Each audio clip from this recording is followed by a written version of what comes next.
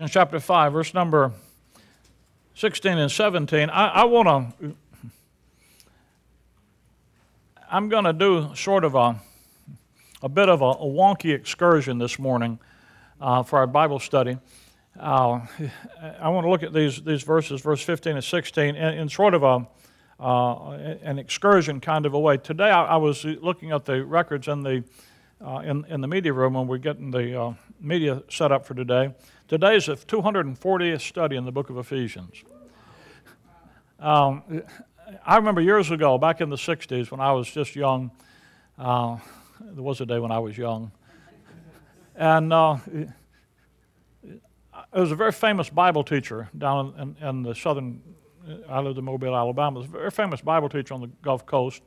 And he was going to teach the book of Ephesians. And I drove an hour over to where he was to hear him teach in the first class. And he taught the first 2 chapters of Ephesians in one 45-minute class. And I driving home, a guy I was with said, "What do you think?" I said, "I think you don't know much about the book of Ephesians. If you can teach 2 chapters in 1 hour." Now, obviously, we haven't been doing that. But our pace through Ephesians has not been designed just to study each verse. We occasionally, more often than not, I take excursions off of the passages and study the doctrines that are in the passage and the rest of the Scripture. And that's what I want to do this morning. We've already covered the text here, the context, and all those kind of things. But I want you to see something in the text and then look at some things in light of what he tells you here. Verse 16, redeeming the time, verse 15, see then that you walk circumspectly, not as fools, but as wise. And that's a very clear statement. Alex read the passage in Proverbs 2 a while ago. Wisdom comes from God's Word, and you're to walk circumspectly. You're to walk paying attention, being alert to what's going on. Don't be careless. Don't walk carelessly. And as you walk, the way you walk alert and circumspectly, looking around and paying attention, is you don't walk like a fool. You don't ignore the advice of God's Word. You don't go on your own human viewpoint. But you walk in the wisdom that God's Word gives you. Verse 17, it says, "Wherefore be not unwise, but understanding what the will of the Lord is." Understanding what God's Word is about, what God's will is about. You know, we call ourselves Shorewood Bible Church. Bible's our middle name. We still use Bible in our middle name because Bible's what we're about. We're here to study God's Word, because it's understanding God's Word and understanding how to study and understand God's Word for yourself. Not have to come here and have me tell you, but for me to help you learn how to study and go to the Word of God and get the information out for yourself to handle the situations that you live in. If you become a perfected saint, a mature saint that can handle God's Word for yourself, understand what the will of God is, take the Word of God, the will of God, what He teaches you, and then go apply it in your life. You don't need me to teach you the application. You need me to teach you the doctrine so that you can then go and apply it. I don't know all the things you face. That's why psychobabble doesn't work. You know, you listen to preachers and they give you all this psychobabble and this stuff about this and that, the next thing. And occasionally you hear one of them and say, "Well, that was really good," because occasionally he hit on something that's about you. If you can train people, teach people, understand how to study God's Word, know where you are in the program of God, know what's going on, then you can go, like an adult, and make decisions for yourself and apply God's Word. And that's the goal. Well, in the passage here, the issue of redeeming the time, because the days are evil, that's how you walk circumspectly. And that's why he says, "Be not unwise, but understanding what the will of the Lord is." There's an urgency to that idea of redeeming the time. Go out here and buy it. When you redeem something, you go out in the marketplace and you buy it so that you can take it out of the marketplace and then use it. So the days are evil. The world we live in is this present evil world. Man at his best state is altogether vanity. Everything about your life, everything about the world around you, outside of what God's doing, is just vanity. It just goes away. You reach for it, and it goes, and it's like a cloud. It doesn't have any substance to it. The substance of life, the source of life, real life, is in the life that God gives you. And redeeming the time means you go out here and you buy back, you purchase back, you grasp back the opportunities in life, and you do it with understanding that the time is fleeting. There's a vanity associated with time. It doesn't last. And you do it understanding what the will of the Lord is. In relationship to time that we live in, we're to stand in the truth of God, of what God's Word is about. You need to know where. Come with me to Romans chapter 13. We've looked at these verses. I just remind you about them real quickly. Romans 13. When you think about redeeming the times, because the days are evil, start back in Romans chapter 8. Romans chapter 8. This is why I don't use PowerPoint. Romans chapter 8, verse 18. For I reckon that the sufferings of this present time are not worthy to be compared. There is a present time in which we live. It's called the dispensation of the grace of God. We live in a time period in which God is doing something. You see, dispensational Bible study is about making distinctions between the different people in the Bible and the different times in which God operates and the different messages that operate during those different time frames. Knowing, for I reckon that the suffering of this present time, so we live in a time of present suffering. Verse 22, it says, for we know that the whole creation groaneth and travaileth in pain together until now. Now that's, you read that and you say, oh, boy, that's great news. We went to the post office this morning on the way here, and as I was coming out, I had my hands full of some things, and there was a gentleman opened the door, and he says, well, come on out, young man. Well, he looked like he's maybe 15 years older than me. So I said, well, coming from you, I take that as a compliment. If he'd been 25, I thought he was mocking me, but okay. But there's an issue of you're going to get older, and if the Lord tarries, you're going to get old, you're going to get sick, you're going to hurt, and you're going to die. Woohoo! Isn't that good message? That's the truth, though. That's the reality of what life is about. I watched a commercial on the TV this week, and it was about how to take the wrinkles out of your skin. And I'm thinking, I don't care about that. I used to have a friend that she didn't have any wrinkles on her face. And she used to brag about it. And I used to think, yeah, but if you lost 40 pounds, you probably would.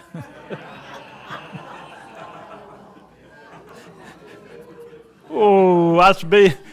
See, there are ways to evaluate things, and then there are ways to evaluate things.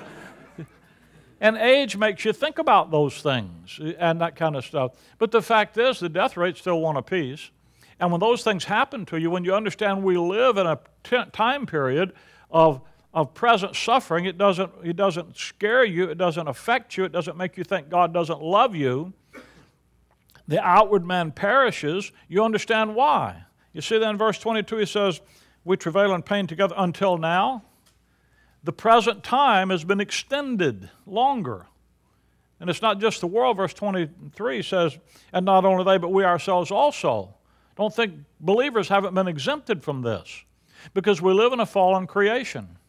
We live during a dispensation where God is extending grace one more day. He has to put off the removal of that in the kingdom another day. It isn't a matter that God doesn't love you. It isn't a matter of that God doesn't have your best interest at heart. He does both of those. But when you understand where you are, then you can walk circumspectly. You can walk redeeming the times instead of complaining about the times. Come over to chapter 13. My point is, you need to understand where you stand in the program of God. Romans 13, verse 11. And that knowing the time. Okay? You're supposed to know the era that you live in. That now it is high time to awake out of sleep. We just read that in Ephesians 4, chapter 5, verse 14. Awake thou that sleepest and arise from the dead. It is high time to awake out of sleep, for now is our salvation nearer than when we believed. The night is far spent, the day is at hand. Let us therefore cast off the works of darkness, and let us put on the armor of light. There's not a lot of time left. There's only a limited time for us to live in, and we need to get busy using the time we have. That's what redeeming the time is about. Look at 1 Corinthians chapter 7.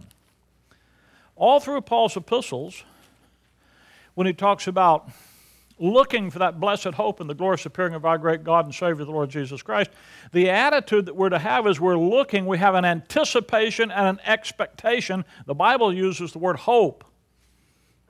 That is, we have this steadfast hope that the God of hope fills us with because we believe what He says. Looking for that blessed hope. Our attitude about life and about time is we're not looking for the government to help us and save us and solve all the problems. We're not looking for our own resources to do it. We're looking for Christ. And we understand that what's going on now is the forming of the body of Christ, and there's a future that we have.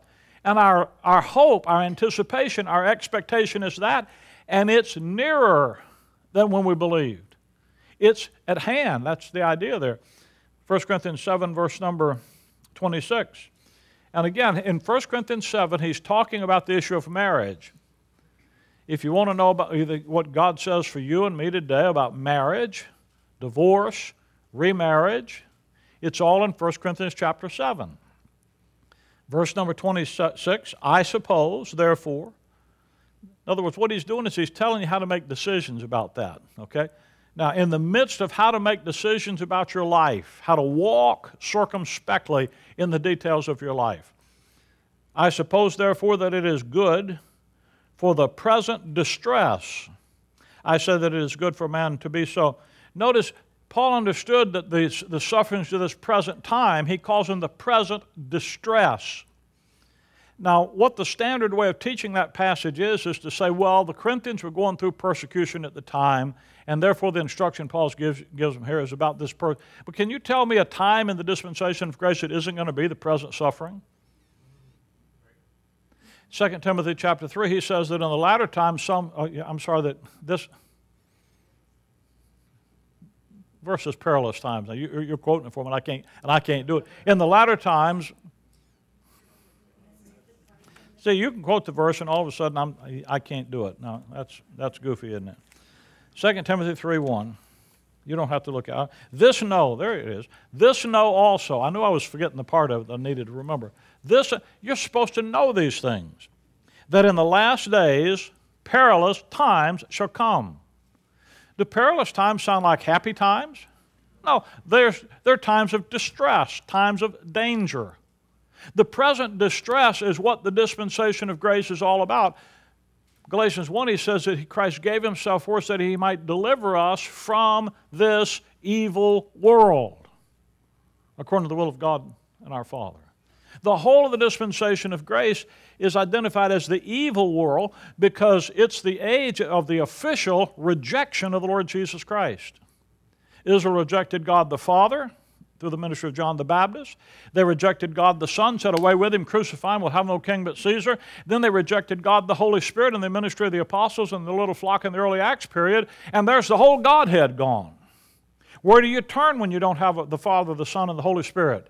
There's nowhere to turn. And just at the point when the wrath of God should have fallen, God interrupted that wrath, held it back, and administered the program of grace. And the dispensation of grace is the parenthesis that holds back the wrath of God, the wrath to come. It's this present time of the official rejection.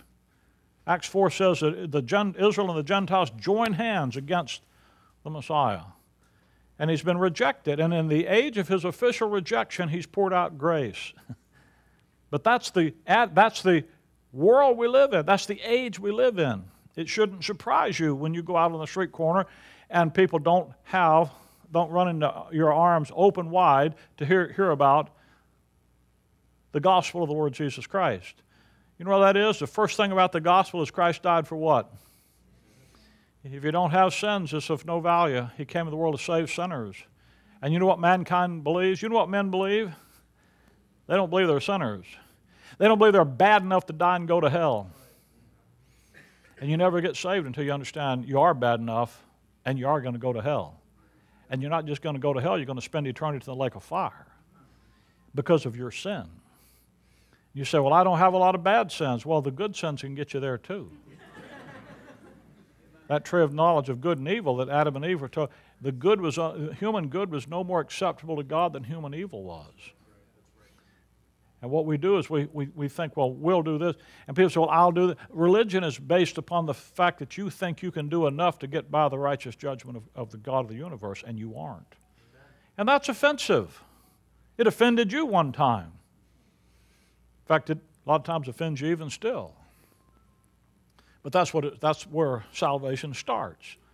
Nobody ever gets saved until they get lost, because how would you be saved if you weren't in danger? Well, anyway. So the present distress. But notice what he says in verse 29. But this I say, brethren, the time is short. So the present distress is what? It's short. It's limited. It's passing away. It isn't always going to be here.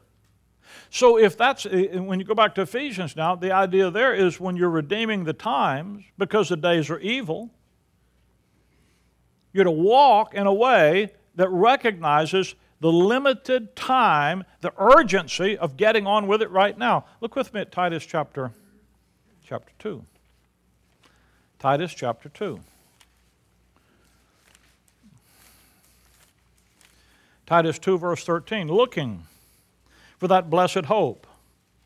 That looking, anticipating, understanding that the time is short, that His coming is near. That's the next thing that's going to happen. Looking for that blessed hope and the glorious appearing of the great God and our Savior, Jesus Christ, who gave Himself for us, that He might redeem us from all iniquity and purify unto Himself a peculiar people, zealous of good works.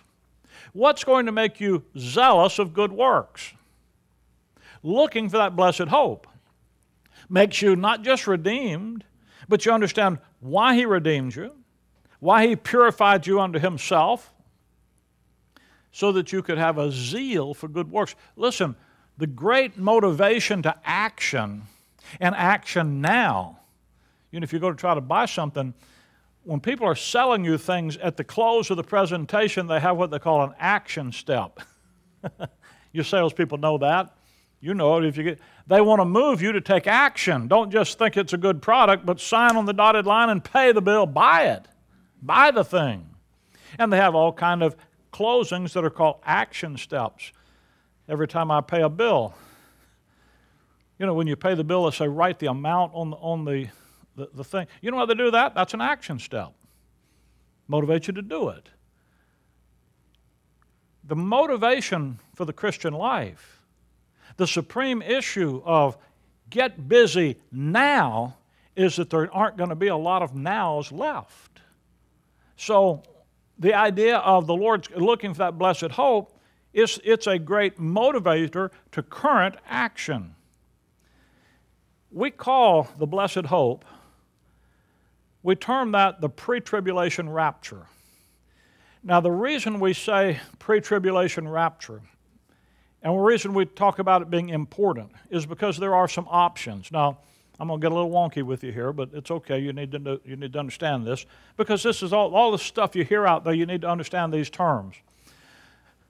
A lot of these terms you need to understand because they're not necessarily Bible terms, and when you are taking terms that aren't in the Scripture and talking about them, you need to understand what they mean. When you talk about the rapture, talk about the Lord's coming, the term rapture isn't even in the Bible. But we're talking about how Christ comes back and takes the body of Christ to be with Him, that event. There are 3 different positions about when the timing of the rapture. And these options are pretty clear. If you take a timeline, and that's what studying the Bible dispensationally is really about, you have the Lord's ministry back here in Matthew, Mark, Luke, and John. Then the Lord Jesus Christ dies on the cross, is resurrected, He ascends into heaven, the Holy Spirit comes here as the book of Acts begins. Then there comes a point in the book of Acts where the dispensation of grace begins, where we are today. Through the fall of Israel, salvation goes to the Gentiles through the ministry of the Apostle Paul. And you have the church, the body of Christ in here, in the dispensation of the grace of God. Now what this does is this is the mystery that's revealed through Paul about the body of Christ. That dispensation where we are now is going to come to an end. It's concluded by an event that we call the rapture. That is, the Lord comes out of heaven, the dead in Christ are raised, the alive are caught up, and we meet the Lord in the air, and then we go to be with the Lord in the heavenly places. After that is a period of time that's called the wrath to come. We call that sometime the tribulation. This period of time here, and by the way, when it talks about, when we call that the tribulation, we don't mean just general trouble. Okay? You and I, trouble, difficulty, tribulation, trials, the word tribulation is the idea of trials, are common to man. Okay? Everybody has them. This is talking about the end time tribulation, the end time troubles. Jesus says back here in Matthew chapter 24 that there's going to come a time of great tribulation like never was before. There's the things that the prophets talk about. So when we talk about tribulation, Paul talks about tribulation back here, but it's different. It's just trouble. This is officially the time of Jacob's trouble, Jeremiah chapter 30. So we're talking about this wrath to come. In that wrath to come is when the Antichrist shows up. That's that 70th week of Daniel chapter 9. At the end of that, you have the second advent of Christ back to the earth to set up his kingdom. So you have a pre-tribulation rapture that ends a dispensation of grace. Then you have the wrath to come out here in the tribulation period, the time of Jacob's trouble in here. The time of Jacob's trouble. That's concluded by the second advent of Christ, the battle of Armageddon, those kind of things. Okay? Now, there are other views. One is that the rapture doesn't take place until over here, and that there's only one second coming. And that instead of the rapture being before the 70th week of Daniel, it's either in the middle of it or at the end of it. Now, it's important that you understand the difference between them, because there's a very basic problem, a danger, if you put the rapture into this time period here. The pre-tribulation rapture, what did he say you're looking for? Looking for what? The blessed hope and the glorious appearing of our great God and Savior, who? So if the rapture is pre-trib, what are you looking for? Who are you looking for? Christ. Philippians chapter 3, verse 20. For our conversation is in heaven, from whence we look for the Savior. So if you are in here, in the dispensation of grace, and you're looking for the Lord's coming, what are you looking for? You're looking for Christ. You're looking for Him. You have a dramatic event that's going to take place right here that's going to conclude that there'll be no question about whether the dispensation of grace is over with, because, boom, you're there. I mean, when the dead in Christ rise first and you're changed, think about that. You're going to be walking along one day, and if you're still alive, it's going to be boom. I mean, I think about that. Some of you are going to be walking along going,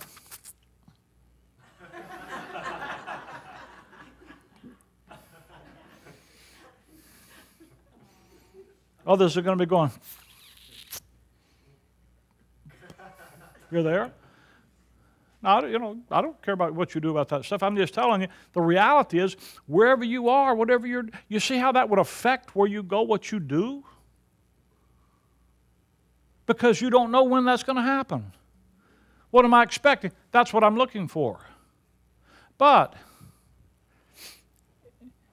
if the pre-tribulation rapture is not correct, what are you looking for? Well, you're looking for this guy to show up. You're looking for tribulation. You're looking for the Antichrist. And you're not looking for Christ till over here.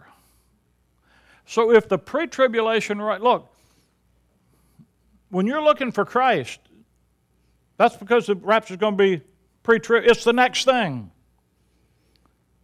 But instead of, if you're really if you take a mid-trib or post-trib position, you're really looking for the Antichrist, not the Lord Jesus Christ. You follow that? That's why it's important to get the doctrine of this stuff straight. Because the posties are looking to go through the tribulation, to have the Antichrist revealed, and then to have Christ return at the end. Now you remember he says in 1 Thessalonians, wherefore comfort one another with these words. Is it a great comfort to you to know that you're supposed to be looking for that guy? Well, the answer is no. Look at 2 Thessalonians chapter 2.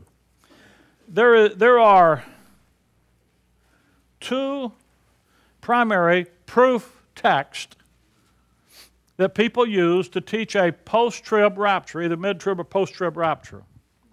If you teach one, you can teach the other. One is Matthew 24, and the other is 2 Thessalonians chapter 2. I want you to look at 2 Thessalonians 2. We'll look at Matthew 24 also. But I want you to be equipped to read these passages and understand when someone comes along and tries to tell you, these passages tell you that the rapture won't take place until the end of the 70th week, end of the wrath to come, that's not what these passages are telling you. 2 Thessalonians 2, verse 1, now we beseech you, brethren, by the coming of our Lord Jesus Christ and by our gathering together unto him, that you be not soon shaken in mind or troubled. You see what's going to happen if you think the rapture is over here? It doesn't say you're going to be comforted. It says you're going to be what? Troubled. It doesn't say you're going to be stabilized. It says you're going to be shaken in mind. Because believing and thinking that you're going to go through this time period of trouble, that you're going to have to face the Antichrist, and all this time of difficulty and persecution out there is going to be what happens to you. And that's why the people that teach this stuff are all in the prepper stuff. Right. And it's very popular today, even among some grace people, to abandon the pre-trib rapture and to go out into the post-trib stuff. But when you do that, you better be a prepper, because that's what you're looking for and preparing for. And listen, I've never met any preppers that weren't shaken and troubled. Unless it's the people selling you the stuff, and then they're doing okay.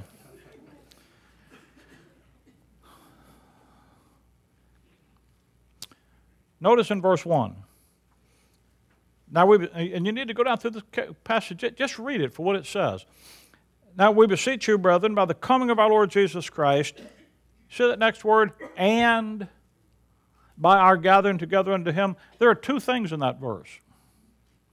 He doesn't say by the coming of our Lord Jesus Christ, which is our gathering together unto him. He says, I'm beseeching you by the coming of our Lord Jesus Christ and by our gathering together unto him. Those are two things. The first, the coming of our Lord Jesus Christ, is this thing over here at the end of the tribulation. Our gathering together to him is this thing here at the end of the dispensation of grace, and they're not the same. Now, the context will tell you what they are. Would it be an idea for you to understand the two ways you understand a passage clearly? One is context, context, context, and the other is cross-references. Well, look back at chapter 1, verse 7.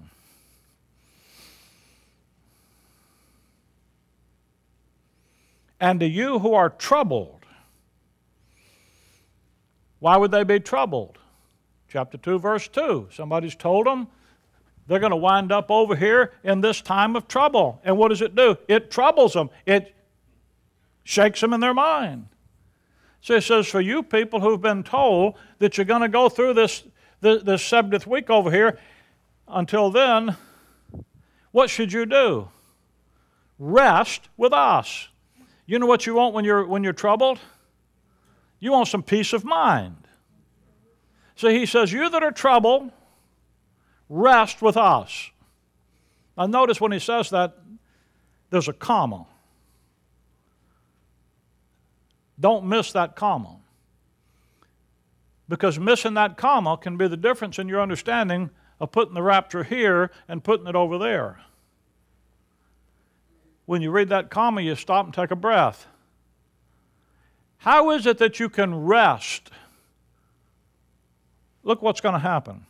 When the Lord Jesus shall be revealed from heaven with fire, with his mighty angels, in flaming fire, taking vengeance on them that know not God and obey not the gospel of our Lord Jesus Christ, who should be punished with everlasting destruction from the presence of the Lord and from the glory of his power, when he shall come to be glorified in his saints and to be admired in all them that believe. There's the coming of the Lord in chapter 2, verse 1. When he talks about, I beseech you by the coming of our Lord, that's talking about, and he just been talking to him about this coming right here. That coming is a reality. And when he comes, he'll be admired in all them that believe, because our testimony among you was believed in that day. Wherefore also we pray always that our God would count you worthy of this calling, fulfill all the good pleasure of his goodness in the work of faith with power, that the name of our Lord Jesus Christ may be glorified in you, and ye in him, according to the grace of our God and our Lord Jesus Christ. Now we beseech you, brethren, by the coming of our Lord. That's obviously the second advent. Come down to chapter 2, verse 8. Talking about the Antichrist. And then shall that wicked be revealed, whom the Lord shall consume with the spirit of his mouth, and destroy with the brightness of what? His coming. So in chapter 2, verse 1, when he says, I beseech you by the coming of our Lord Jesus Christ, that coming is this thing right here. And, he says, by our gathering together unto him. Now, what's that? Well, that's obviously something different. Something in addition to the prophetic program. By the way, if you look in chapter 2, verse 3, Lo, man deceive you by any means, for that day shall not come, except there come a falling away first, the man of sin be revealed, the son of perdition, who opposeth and exalteth himself above all that's called God, or that is worshipped, so that he is God, sitteth in the temple, showing himself that he's God. That's this 70th week of Daniel over here. There's the Antichrist. This stuff has to happen. That coming can't come until the Antichrist is revealed. So if you're looking for that coming, what do you have to look for first? The man of sin to be revealed, the son of perdition. So what you're looking for when you're looking for the coming of the Lord is you're looking for the prophetic coming, the prophetic program to be executed. When it talks about our gathering together unto him, the Lord himself shall descend from heaven with the shout, the voice of the archangel, the trump of God, the dead in Christ shall rise first, then which are alive and remain shall be caught up together, there's a gathering, in the air to meet the Lord, caught up together to meet the Lord in the air. Not on the earth, in the air. Our gathering together to him, that's really probably the better title to use than to say rapture. Now the word rapture comes, it's a word that comes out of 1 Thessalonians 4 when it says to be caught up. The Latin term there, out of the old Latin Bible, is the word that our English word rapture comes from. And I don't mind the word, I mean, when rapture means to be caught up with joy. What's going to be more exciting than that blessed hope? So it's a good word, it's just not a Bible word, okay? We use a lot of words that aren't Bible words. We talk about the incarnation of Christ. That's not a Bible term. We talk about the Trinity. That's not a Bible term. We talk about all kinds of things like that aren't technically Bible terms, but we know what we're referring to, okay? Now, and it's really better to use Bible terms. I understand that. But, you know, the force of habit, I'm an old guy, and the force of habit just keeps coming out. So I'll keep saying rapture, and you keep thinking our gathering together into him, okay?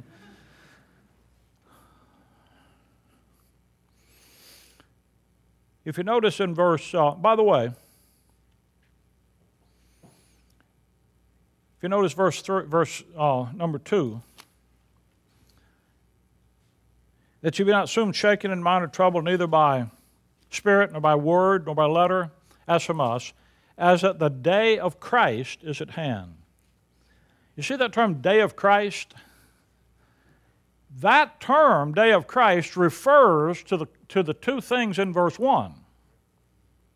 The day of Christ includes his second advent in prophecy and the gathering together of the mystery program. Now, if you look at verse 3,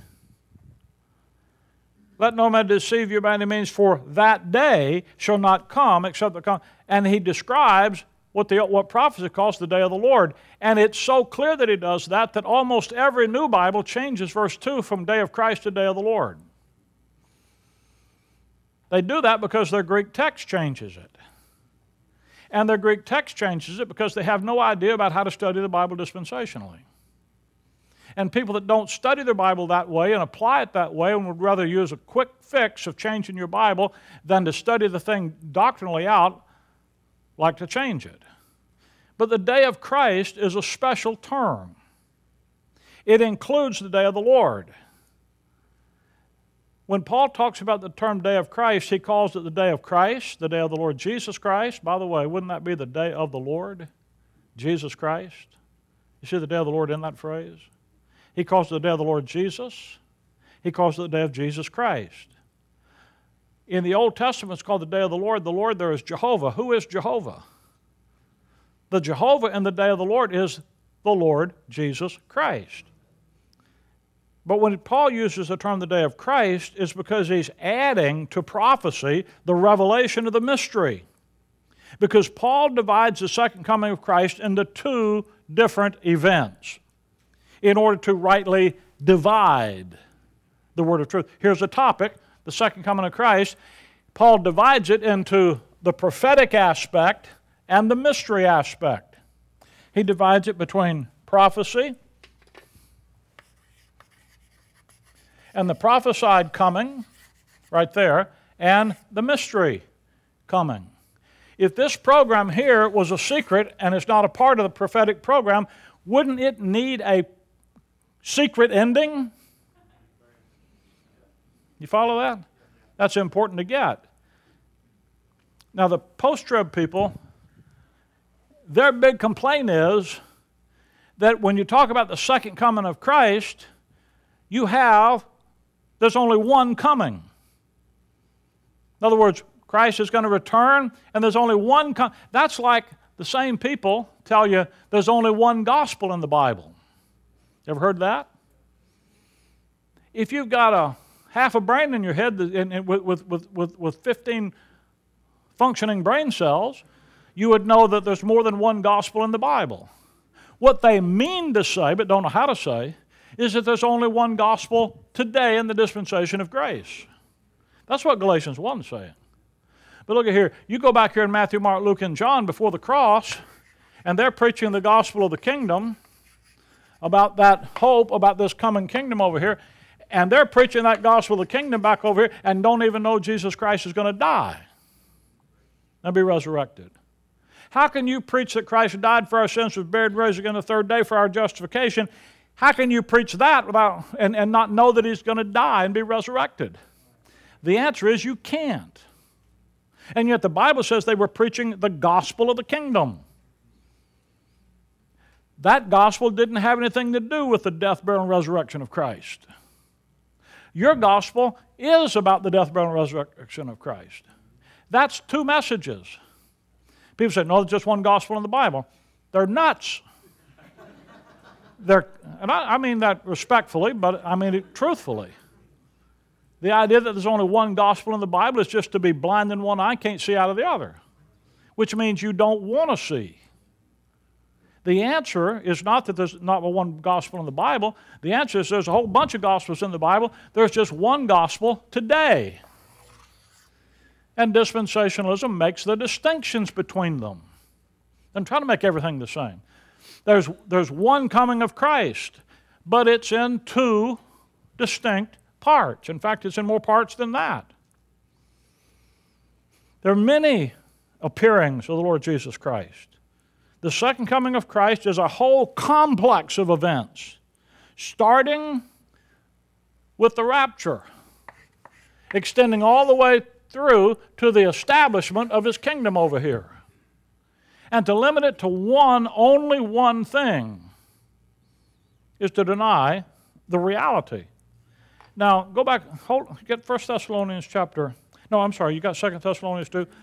Compare with me Matthew 24. Here's the proof text, and I want you to see this. Here's the text that people use to say, well, there's only one coming, and that the rapture takes place at the end over here.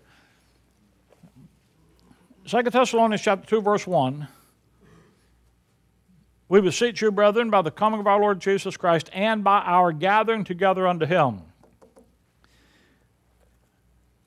Matthew 24, verse number 31. Verse 29. Matthew 24, 29. Immediately after the tribulation of those days. So the context there is, here's the tribulation at the end of the 70th week, immediately after the 70th week of Daniel. The sun shall be darkened, the moon shall be turned, and not give her light, and the stars shall fall from heaven. The powers of the heavens shall be shaken. Then shall appear the sign of the Son of Man in heaven. And then shall be all the tribes of the earth mourn, for they shall see the Son of Man coming in the clouds of heaven with power and great glory. There is his coming. And he shall send his angels with a great sound of a trumpet. And they shall gather together his elect from the four winds from one end of heaven to the other. So here's the order. After the tribulation, post-trib, Christ is going to come back, and then he's going to have a gathering of his people. So you're going to have the coming of our Lord and our gathering together unto him. Because he says there's going to be a gathering there. And that's the doctrine. That's how you get to a post-trib viewpoint, those two verses. This, verse 29, it's after the 7 years. Verse 30, there's the second coming, is coming.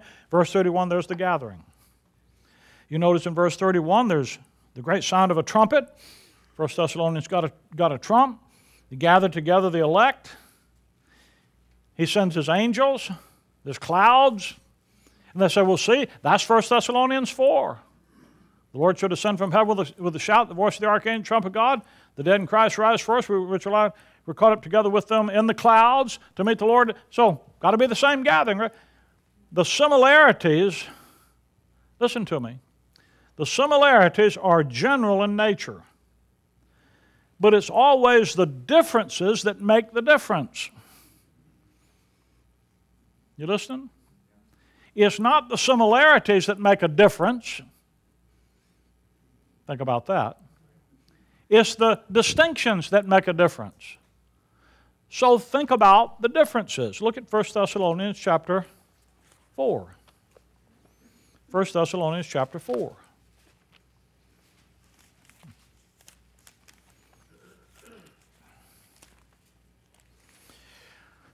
By the way, I'll just tell you, we have a teaching series in the bookstore that I did when we went through 1 Thessalonians chapter 4 some years ago in our Sunday night studies. It's about like 15 studies. And I'm not going to do 15 studies with you. But this issue is important.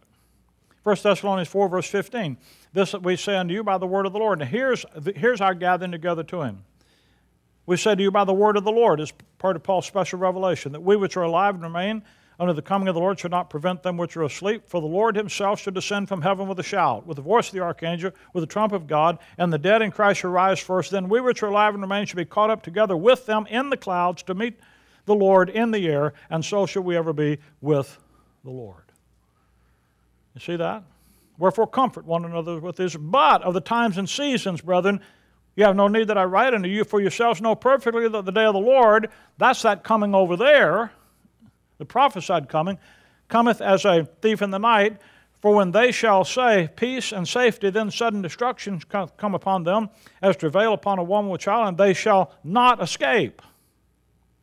But ye, brethren, are not in darkness, that that day should overtake you as a thief.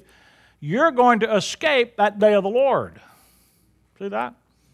How are you going to do it? Verse 9, for the Lord hath not appointed us to wrath, but to obtain salvation by our Lord Jesus Christ, who died for us, that we might, that whether we wake or sleep, we should live together with him. You're going to escape that day of the Lord's wrath over there.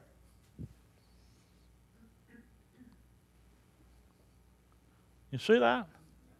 Because the body of Christ hadn't been appointed to that period of time. Why? Because you're not a part of prophecy. Now go back with me and think about this. Do the people in Matthew 24 escape? Do they escape this tribulation, or do they have to go through it? Do these people escape it or go through it? Is that a difference? Sort of. In Matthew 24, verse 31, who is it that gathers people? He sends his angels, and they gather. Do you see any angels gathering anybody in 1 Thessalonians 4? In fact, do you see any angels, plural, in 1 Thessalonians 4? What do you see? You see an archangel, Michael. Do you see Michael in Matthew 24 anywhere? Do you get the idea there's some things missing here? In 1 Thessalonians, the dead in Christ rise first and the living are changed. Do you see any resurrection of anybody in Matthew 24? No. In 1 Thessalonians, it takes place, 1 Corinthians says, in a moment, the twinkling of an eye. Matthew 24:31, he shall send his angels with the sound of a trumpet, and they shall gather together his elect from the four winds. Do you think that takes place in an instant, or do you think that takes a little time? It's not instantaneous. There's a process, and he describes it to you. Do you see any shout? Voice of the archangel? You see, the things in Thessalonians aren't in Matthew. And the specifics, the distinctions. 1 Corinthians, he says, it's the last trump. He says it's the trump of God. Matthew 24:31, he shall send his angels with the sound of a great trumpet. Who's blowing the trumpet there? Well, the angels are. So just because you see a trump doesn't mean one's a trump of God, one's a trump of angels. That happens to be different. You see, it's the differences that make the difference. The order of events are different. What you've got in Matthew 24 is the prophetic program. It's the regathering of Israel to go into that kingdom, and there's no secret involved in it. Hold on to Matthew 24 and come back to Ezekiel chapter 36. We could spend the rest of the week running verses in the Old Testament about the regathering of the nation Israel at the end of the tribulation, the beginning of the millennium. Ezekiel 36, verse number 24. I will take you from among the heathen and gather you out of all countries and bring you into your own land. God has promised to the nation Israel to gather them back. When he says he's going to gather the elect from the four, who is the elect in that passage? It's the nation Israel. When you go back and read Isaiah 45, Israel, mine elect. That's his chosen nation. And he's going to regather them so that they can be established in that kingdom. So when you come to Matthew 24, it isn't surprising that you read a whole context that's Jewish. People go back to every time you find somebody putting the rapture over in here, they're going to go to Matthew chapter 24 and try to stick the church in there. But the context of Matthew 24 is prophecy. It's Israel. It's not the body of Christ. Matthew 24:15. When ye shall therefore see the abomination spoken of by Daniel and the prophet. That's the Antichrist. That's the middle of the 70th week of Daniel. So the prophecy in Matthew 24 that Christ gives back here is looking specifically at that time period there and that kingdom over there. No question about what it is. Stand in the holy place. That's Israel's temple that's rebuilt over here. This is all Israel's program. Verse number 20, when it tells them to flee, verse 16, let them which are in where? If you're in Chicago, you don't have to worry about fleeing.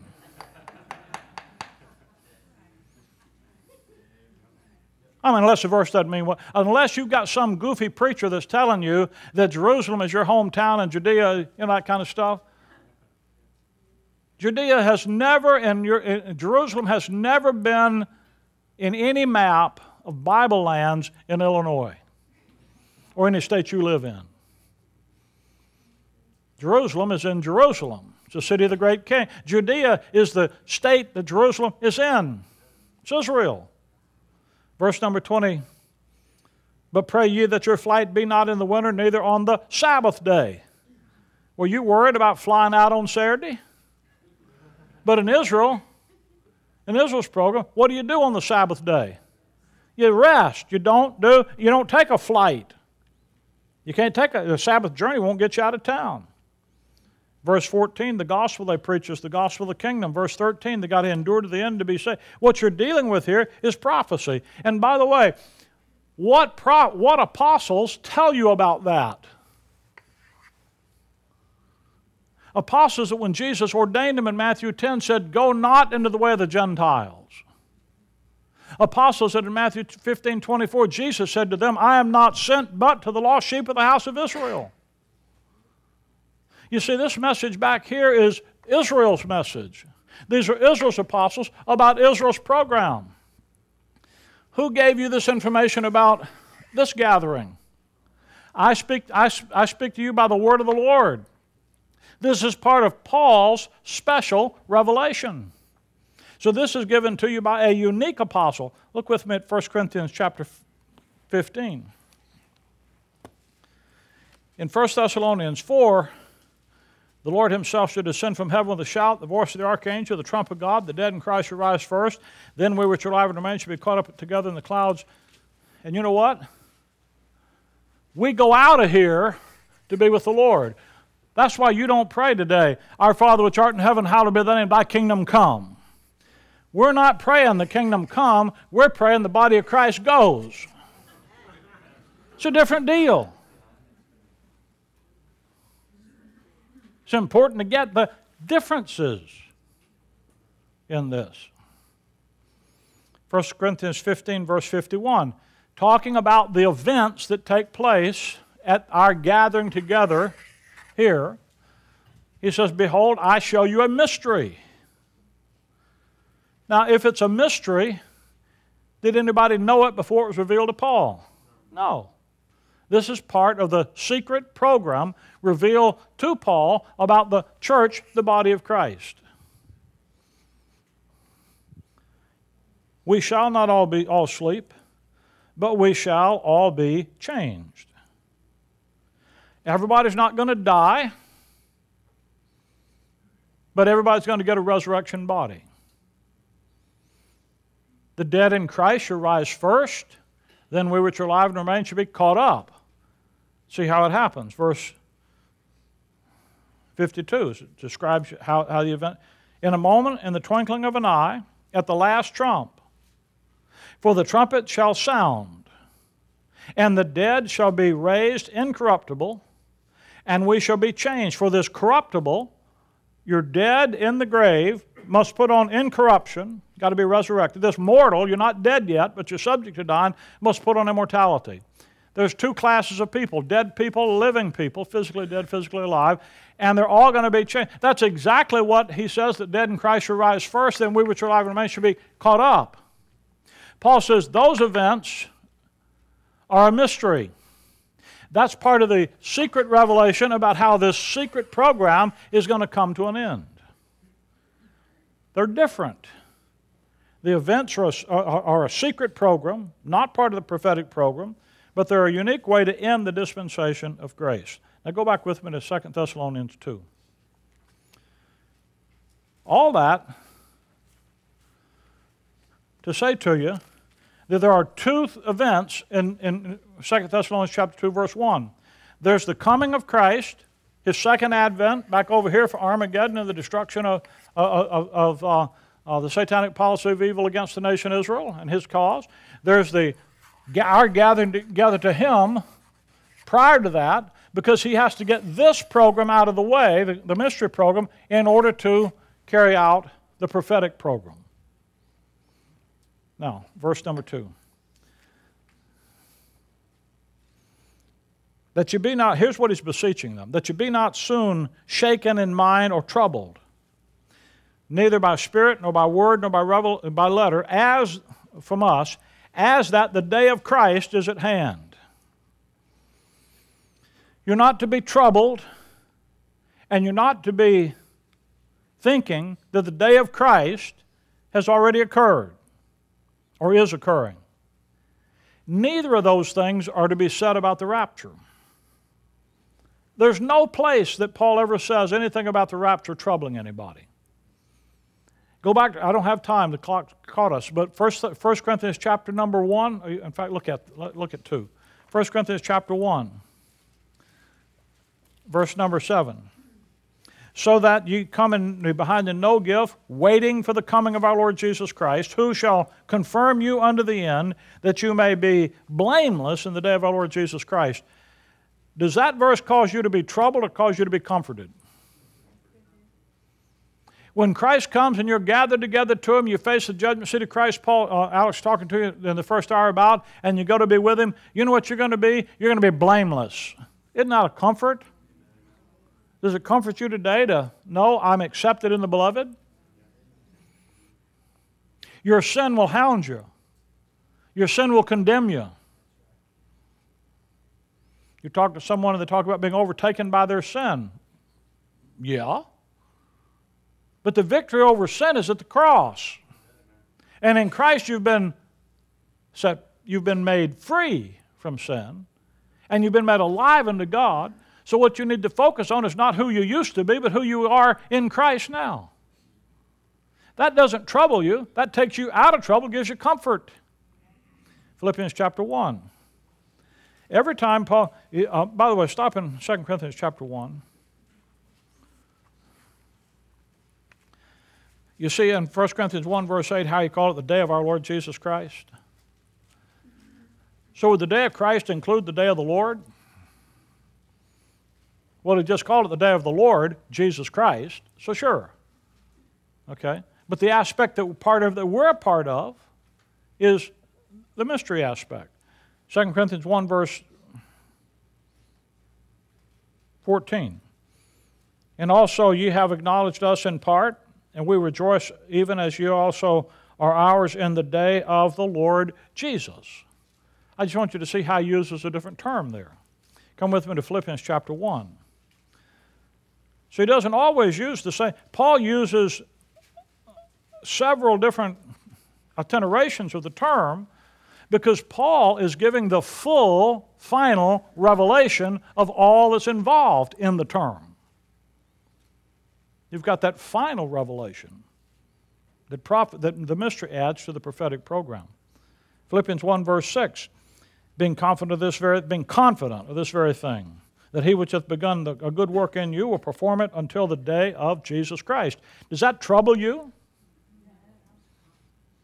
Does that shake you in mind as though that were to show up right away?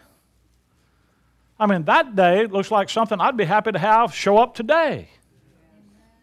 Not going to trouble me to have somebody tell me that's right here. Verse 10, that you may approve things that are excellent, that you may be sincere and without offense till the day of Christ.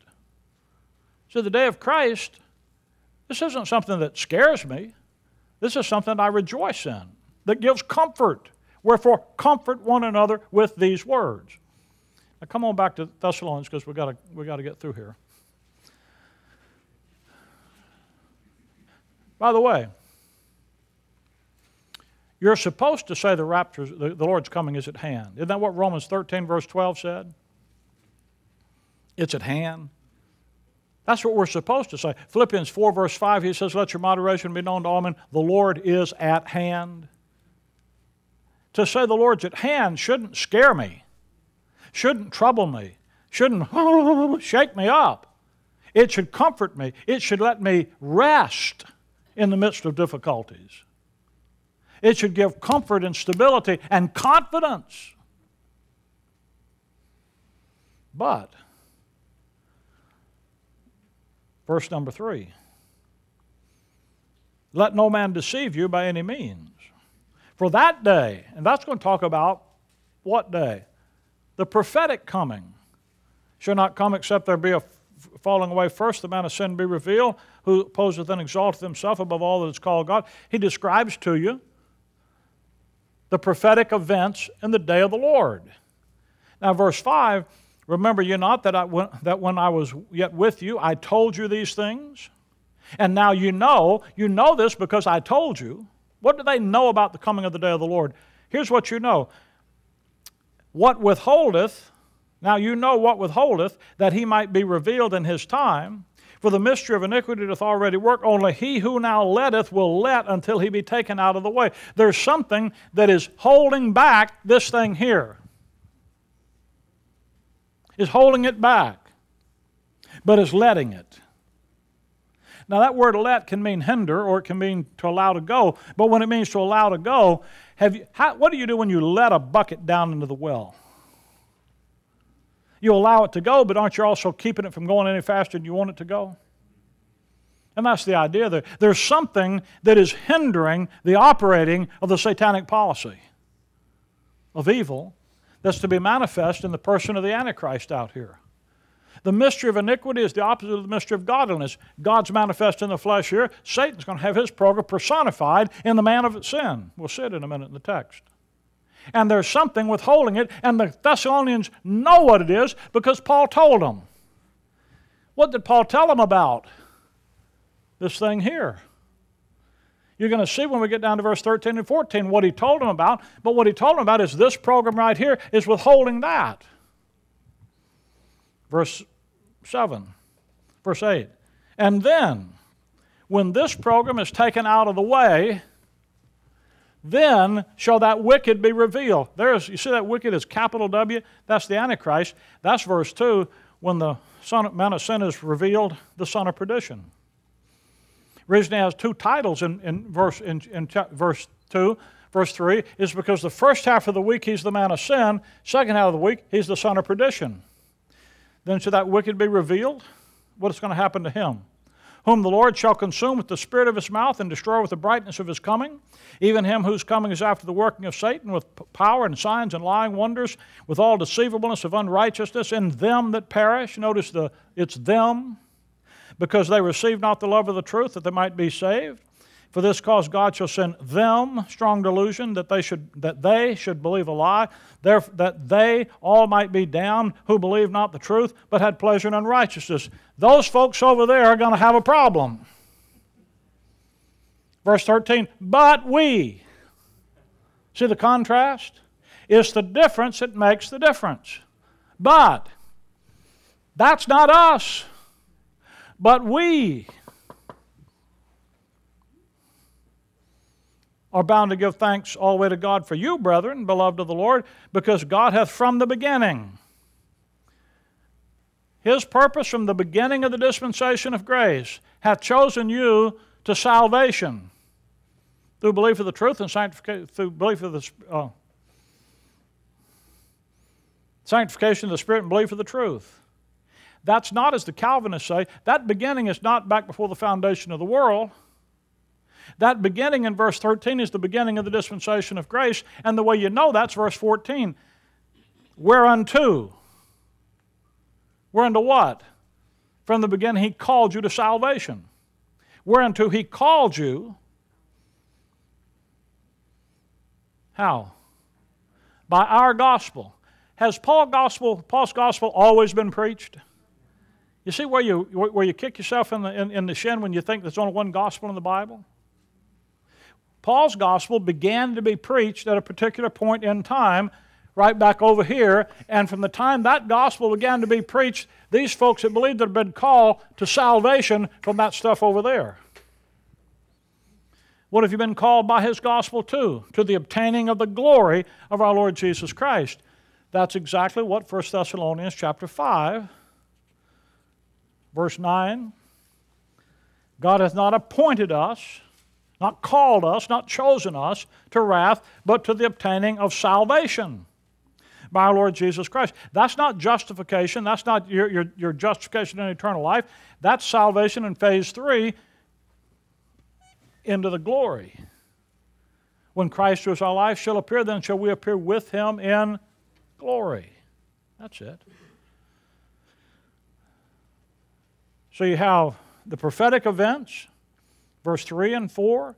You have the delay, the reason that the prophecy has been interrupted, verse 5, 6, and 7. Then you have a description of the week and people that are in that, the 70th week, verse 8 to 12. And then in verse 13 and following, it's we, not them, not they, it's we, the body of Christ. And what are we going to do? We've been chosen to salvation from all that prophetic wrath. That's why it says in verse 15, therefore, brethren, stand fast and hold the traditions which you've been taught by word, whether by word or our epistle. You know what you're to do? You're not to be moved away from the hope of the gospel. There were people then, there are people now who deny the right division of God's word, deny the distinction between prophecy and mystery, blend them together as though they were one, and would move you away from that hope, that blessed hope of the gospel. And Paul said, you need to stand fast in that hope. Believe what I'm teaching you. Because verse 16, now our Lord Jesus Christ himself and God even our Father, which hath loved us and hath given us an everlasting consolation and good hope through grace, comfort your hearts and establish you in every good word and work. If you want to be comforted, if you want to be established, it'll be right here. It'll be in God's word to you through Paul's epistles. It'll be God's word rightly divided. And when you abandon that, you're going to be shaken in mind, you're going to be troubled, you're going to be tossed to and fro. And you won't be able to redeem the time in these evil days. You won't be able to walk worthy. You won't be able to walk circumspectly. But you can if you understand what the will of the Lord is, what God's doing. The question, listen, the question is, who are you looking for? Are you looking for the Lord Jesus Christ? Or are you looking for the Antichrist? If you're looking for the Lord Jesus Christ, you're looking for a pre-trib rapture. If you're not looking at a pre-trib rapture, you're looking for the Antichrist. You're looking for the wrong Christ. You're looking for the one who's going to come and say he is Christ and he isn't. You know what you need to do? You need to focus on your Savior. And don't be moved away from the hope of the gospel. And focusing on him means to focus on his word rightly divided. And to let that be the anchor of your soul. It does make a difference in a day of declension and change. It does make a difference if you're pre-trib.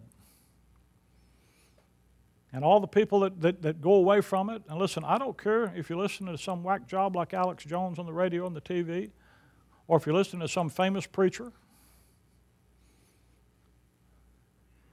when they tell you that you're going to go through the tribulation, what they're telling you is that God's word rightly divided doesn't matter.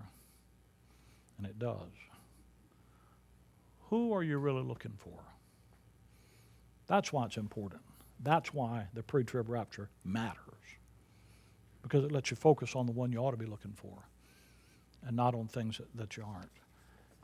Because if you're looking for the Antichrist, all you're looking for is to take care of, to keep what you got and get what you hadn't got. And that doesn't get it. Now, by the way, if you've never trusted Christ today, we read the passage in Thessalonians. What happens if you miss the rapture? If you're unsaved today, the Lord came today and you weren't saved, you're not gathered together with him. You're going to be left right here. And you know what that passage says? It says God's going to send you a strong delusion. And because you desire to believe a lie, he'll give you a lie. The Bible is a discerner of the thoughts and intents of your heart. The attitude you come to it with will determine what you get out of it. If you want God's word to teach what you want it to teach, it'll teach you what you want it to teach. If you're willing to stand before God's word and say, Lord, you speak and I'll listen. You have that believing attitude, it'll make a difference then too. Jesus Christ died for your sins at Calvary. God commended his love towards you, and that while you're yet a sinner, Christ died for you. It's the greatest message you'll ever hear. In the midst of your sin, in the midst of your failure, God took it to himself, took the price, took the penalty, took it out of the way, and gives you his life. If you've never trusted him, he'll give it to you this morning just by trusting him that quickly. You don't have to go anywhere. You don't have to move a muscle. You don't have to pray. If you had to do that much, you'd never know if you did it right. Just trust him. God will save you. You trust Jesus Christ to be the Savior he died for you to be. And those of you that are saved, listen, it doesn't get any different for you. As you've received him, so walk in him. You've got difficulties in life. You've got challenges in life. You've got failures in life. You've got heartaches in life. Hello. As long as you're in life, you're going to have all of that. And you know what the answer is? It's still the cross. Just run to Calvary and find your shelter there. Father, we thank you this morning for life in Christ Jesus. We thank you for that blessed hope that we can genuinely look for our Savior